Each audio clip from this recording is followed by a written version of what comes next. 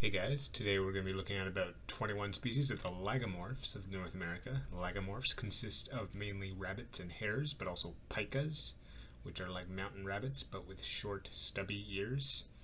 Lagomorphs are pretty similar to rodents. They both have upper incisors that grow constantly throughout their life, except rodents have one pair of incisors and Lagomorphs have two pairs of incisors. Rodents are also generally smaller in size than lagomorphs, but that rule has a lot of exceptions to it. But let's get into the species. The antelope jackrabbit is found in northwestern Mexico and southern Arizona.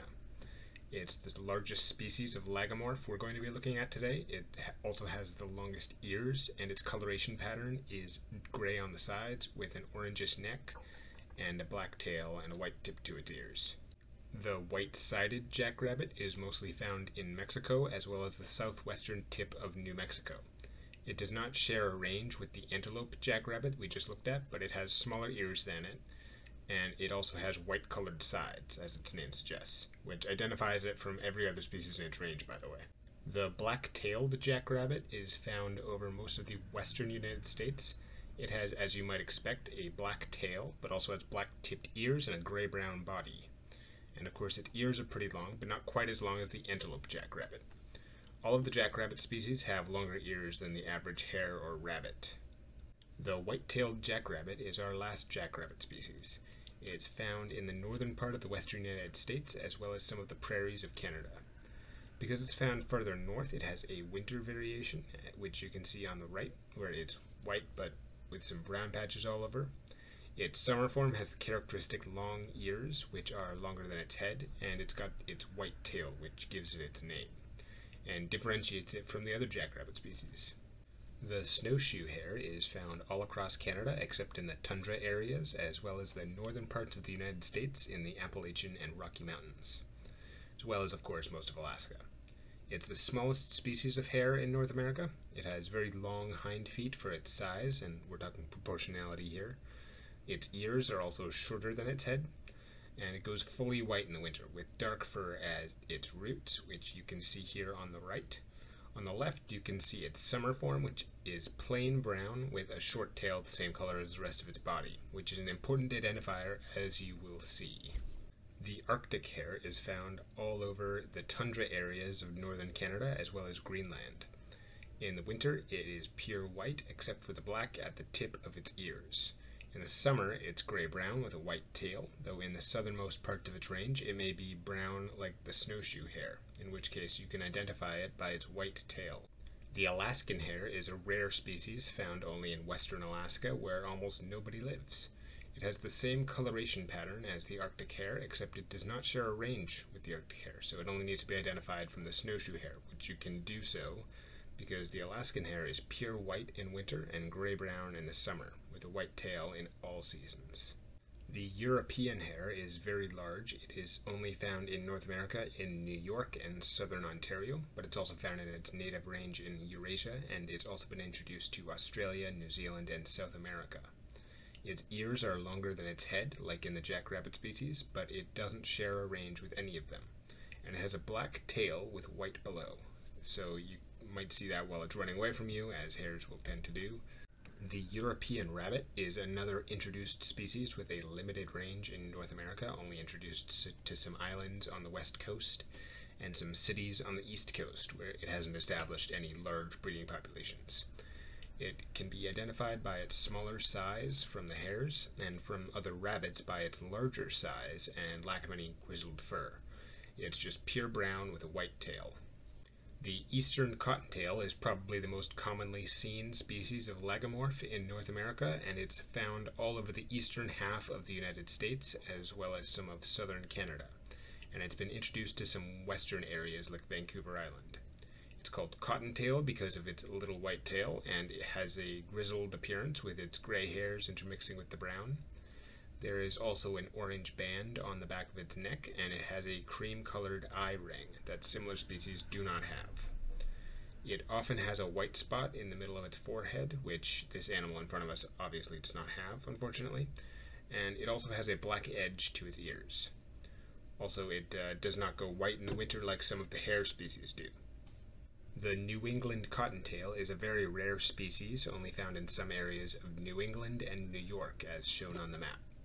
It's very similar to the eastern cottontail, but with some minor differences, like a small black spot in the middle of its forehead, which is barely visible here.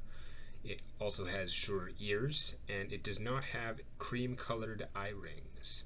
It's also usually darker than the eastern cottontail, and its ears do not have strong black edges. The Appalachian cottontail is basically exactly the same as the New England cottontail, except it's found in the Appalachian Mountains, way outside the range of the New England cottontail. Everything that applies to the New England cottontail also applies to the Appalachian cottontail. The robust cottontail was previously thought to be a subspecies of the eastern cottontail, but it has now risen to species status. It's found in the western part of Texas, as shown on the map, as well as in the parts of New Mexico and Arizona where the eastern cottontail was previously thought to exist, but which we now know are robust cottontail populations. It looks very similar to the eastern cottontail, as you can see in the image here, and its range is the primary method that you can use to identify it at this time, while there is still limited information on this species.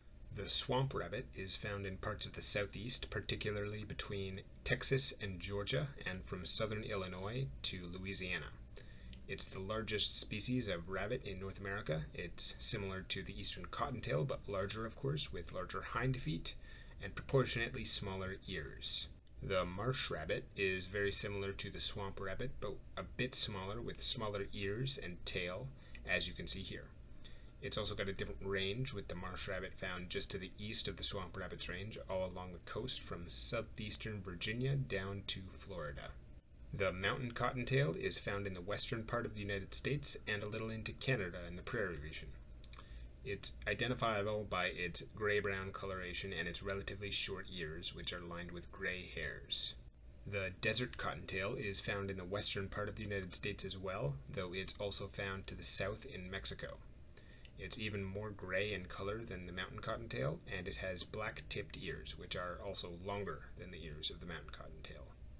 In addition, the desert cottontail usually appears at lower elevations than the mountain cottontail. The brush rabbit is found along the west coast of the United States, and it is fairly small with a dark brown or gray-brown coloration.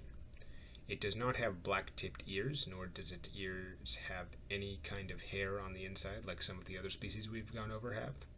It's also got a fairly small tail, which identifies it from the cottontail species that may enter its range. The pygmy rabbit is found in the Great Basin area in the states of Nevada, Utah, Idaho, and Oregon mostly, with a small isolated population in Washington. It is the smallest rabbit species in North America. It should be quite easy to identify just based on that, but it also has a shift in color from summer to winter, with it being dark gray in the summer and grayish brown in the winter. In addition, it has a very tiny tail, and its ears are lined with white fur. This is the first of the two pika species in North America. As said before, pikas are identifiable from rabbits by their much smaller ears and their habitat on mountainsides. The collared pika is found in the Yukon and Alaska. It does not share a range with the American pika, which we'll be looking at. The American pika is found in the Rocky Mountains from California and northern New Mexico up to Jasper National Park in Alberta. Again, it is the only pika species in its range, so you only need to identify that it is indeed a pika to be sure of the species. And that's it for the Lagomorphs. Next up, we'll be finishing off the rodent species of North America. If you don't want to miss that, please subscribe, and I'll see you next time.